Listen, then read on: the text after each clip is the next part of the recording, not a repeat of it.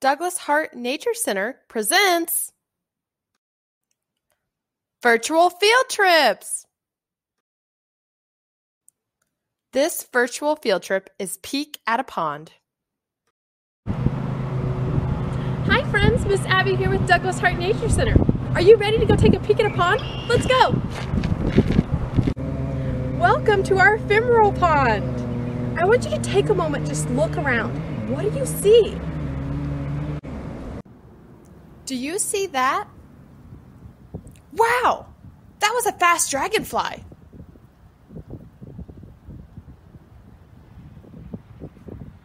Let's take a closer peek at the pond. A cricket frog and mallard duck visit.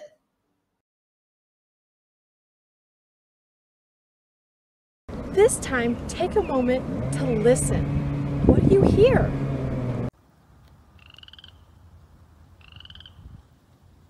What's that sound? I know. It's a chorus frog. Isn't the pond a beautiful habitat? Wait a minute. What is a habitat? A habitat is a natural place where a plant or animal lives. It's their home. Check out a few of the habitats we have at Douglas-Hart, like a prairie, the woodlands, and of course, the pond. It's time for an on-your-own opportunity. All animals are different and have different needs, so that means all animals won't live in the pond. Can you organize these animals into woodland and pond animals? Be sure to pause the video at this time. The owl, ant, coyote, and squirrel are woodland animals, and the goose, dragonfly, fish, and snapping turtle are pond animals. Good job! Wow, there are lots of animals that call the pond home. But what do those animals need to live happy and healthy? Let's find out. Animals need water, food, sun, air, shelter, and space to grow big and strong. When animals have everything they need to be happy and healthy, they will reproduce and have babies. Wow, I love baby animals, and this one's one of my favorites. What is it? It's a tadpole! It kind of looks like a fish, but it's not. Let's find out what this is going to grow into. The tadpole begins to grow bigger. Soon, its back legs begin to develop, and then its front legs. Is this creature starting to look familiar to you? As it continues to develop, it is soon a froglet. Its tail begins to get smaller and smaller until it is now an adult frog. When the adult frog has everything it needs to survive and is ready, it will reproduce to make eggs. And out of those eggs hatches tadpoles. The life cycle continues. Whoa! Look at all these squiggling, wiggling tadpoles. Wow, that's a big transformation.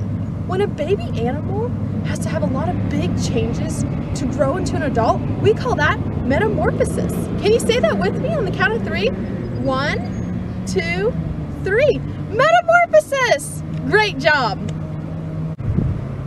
It's time for an on-your-own opportunity. Not all animals that live at the pond undergo metamorphosis. Some animals have a simple life cycle, like this duck. Can you organize these pictures in the correct order from birth to adult? Be sure to pause the video. The adult duck lays an egg, and when it hatches, a duckling comes out. It's the same shape as the adult, but it is much smaller, and its feathers aren't the same color. But then, as it begins to grow, its feathers start to change colors, and then it becomes an adult duck. Good job! Now that we have these adult frogs and they're ready to take on the world, can you remind me, what do they need to survive in the pond?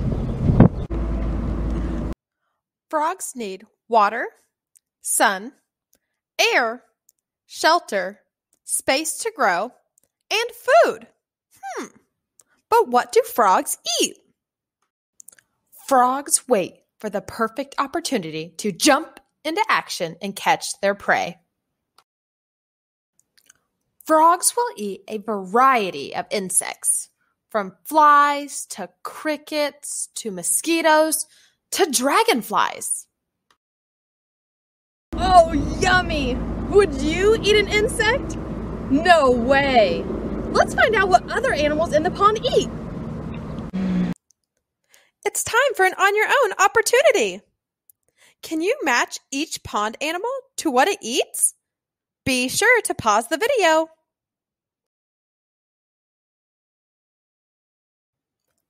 The great blue heron has a large, piercing beak, great for catching fish.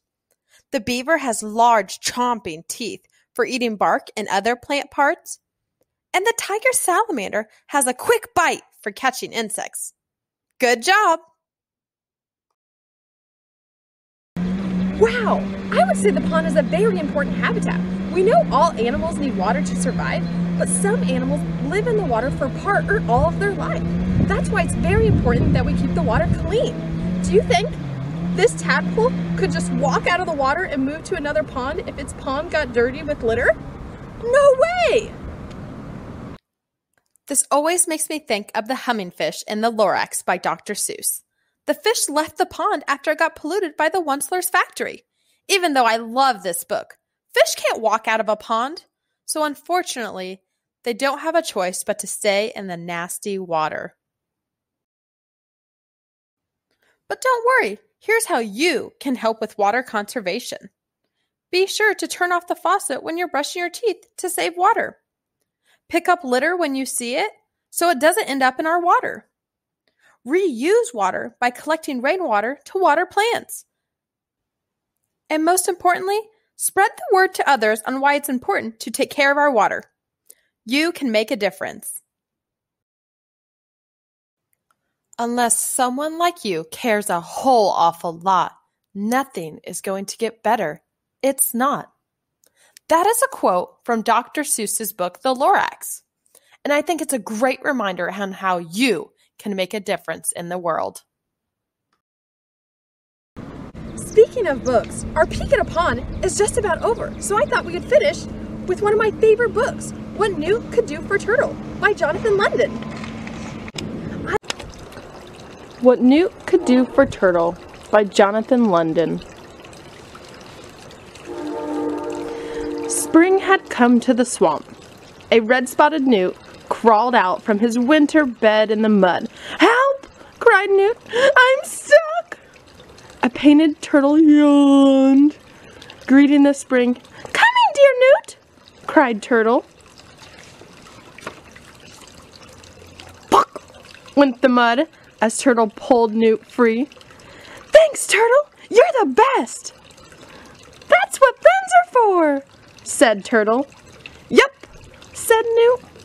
His spots turned a deeper red, and he wondered, what can I do for Turtle?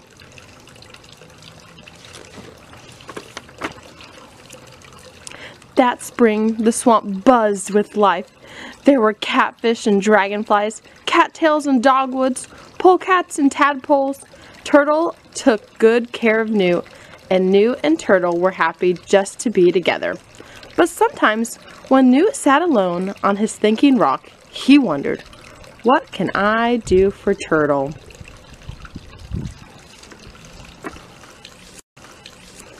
In the summer, Newt and Turtle played in their favorite swimming holes. They slished down muddy banks and crashed in the water together. Splash! Playing hide and seek, Newt climbed on Turtle's back. Yoo-hoo! Turtle! Where are you? He thought he was on a rock. Boo! Said Turtle, poking his head out. Newt jumped 6 inches in the air. One day, a cottonmouth slithered off a branch and whispered through the water. The snake was swimming right toward Newt. He was about to strike when Newt heard Turtle's voice. Newt! A snake! Newt plunged into the water and hid at the bottom of the swamp. Once again, Newt wanted to know, what can I do for Turtle?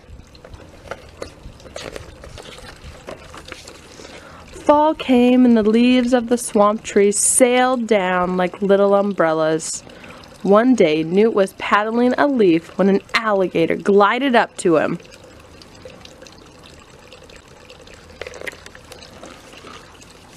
Turtle was watching, but he was so scared he hit the water with a great smack and went under. Alligator turned her head to look, and at that moment, Newt dove away. Newt and Turtle hid together beneath the duckweed. Newt sighed, happy to be alive, and his spots turned redder. Now, more than ever, he wanted to know, what can I do for Turtle?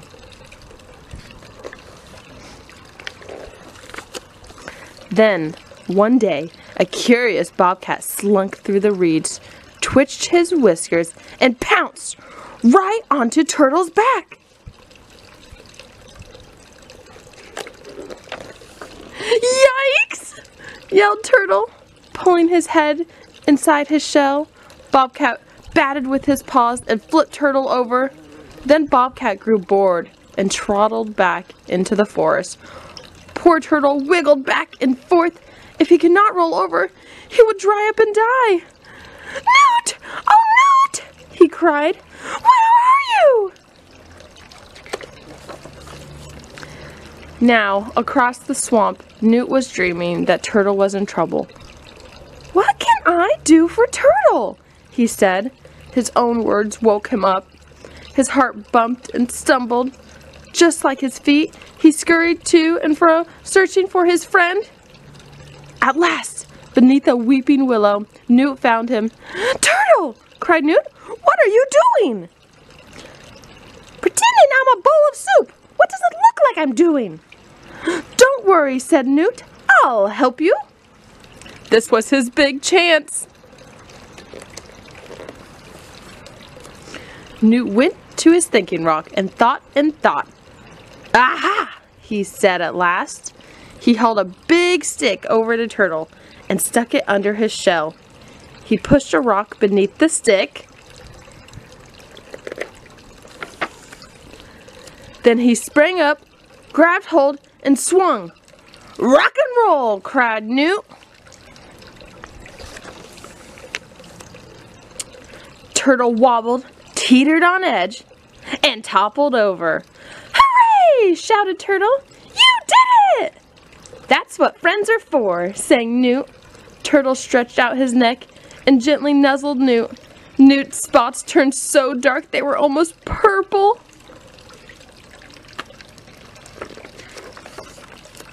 The days were getting shorter. Ducks splashed off, chattering news of winter. Newt licked a toe and held it up, testing the breeze. Yep, he said. Winter has finally come. Turtle nodded with a drowsy smile. Well, said Newt, it's nice knowing what we can do for each other.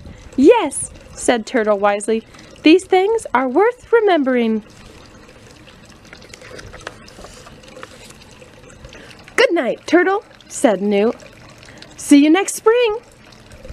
Good night, Newt, said Turtle. And they slipped deep into the swamp mud, where it was snug and cozy and warm. Sleep tight, murmured Turtle. And that is what they did all winter. The end. It's time for an on your own opportunity. Write or draw a picture on how you can be a good friend to your family, friends, and nature. Friends, I hope you've enjoyed your peek at a pond as much as I have. Please continue on to do the field trip follow-up. See you next time. In the story, Newt used a lever to help flip Turtle over. Can you use items around your home or classroom to create a lever to lift different items? Good luck! Thank you for supporting Douglas-Hart Nature Center.